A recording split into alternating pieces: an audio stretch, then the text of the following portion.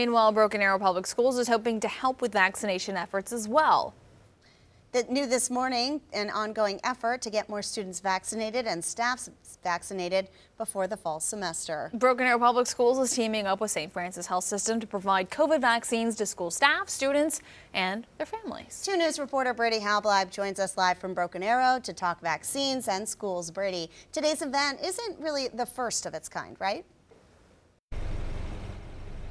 Yeah, well, last month we told you about Sand Springs holding their mass vaccination events for their students. Now, Broken Arrow is the next district to hold this sort of mass vaccination event to get more kids vaccinated before they enter the classroom this fall. And they are prepared here today for this mass vaccination event. It's happening right here at the Performing Arts Center at 701 South Main Street in the Rose District. The event kicks off at 10 a.m. and it will wrap up around 2 p.m. today. They've held other vaccination events here, but this one is specifically for Broken Arrow students 12 years and up, their families, staff, and Broken Arrow Public School patrons. District administrators tell me it is their priority to get as many eligible students vaccinated before the fall semester as possible. They say it'll help keep students in the classroom and school staff safe after a very tough 2 years.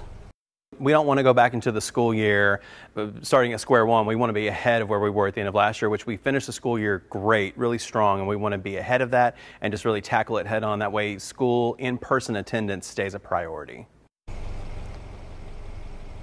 Students under the age of 18 will need a parent or guardian with them during their vaccination. Those parents or guardians will also need to fill out a consent form before their students can get a shot. And this event will be in tandem with another event on July 28th where people can get their booster shots. Now, educators and doctors tell me the best way to mitigate the spread of COVID-19 within the classrooms is to just get everyone immunized and vaccinated so they have those antibodies ready to go to protect them for the fall semester. We'll talk more about that coming up in our next half hour. For now, live in Broken Arrow, Brady Halbleib, 2 News.